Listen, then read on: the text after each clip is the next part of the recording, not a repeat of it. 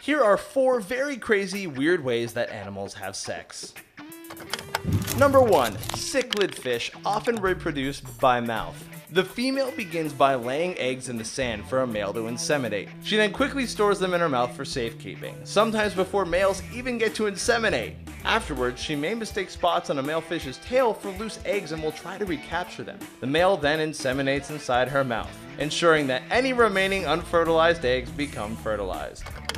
Number 2. Bedbugs mate by traumatic insemination, which is as dramatic and painful as it sounds. Male bedbugs will stab the female's abdomen with their needle-like penis and insert sperm into the wound. The female may be targeted an average of 5 times this way, sometimes by different males, which can leave scars and cut her life short by 30%. Number 3. The red-sided garter snakes mate in balls of hundreds of snakes. A female is found to be more attractive when multiple males are courting her at once rather than when she's alone. As soon as she is mated, she quickly loses her attraction and the rest of the male snakes begin to look for another female to court.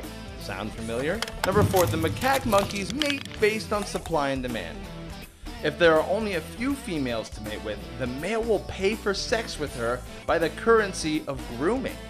However, if more females are present at the time, it brings down the price of sex, and the males will spend a much shorter amount of time grooming than they would otherwise. Know another species with strange mating rituals? Tell us in the comments. Don't forget to subscribe to Animalist for the latest animal news, stories, and facts.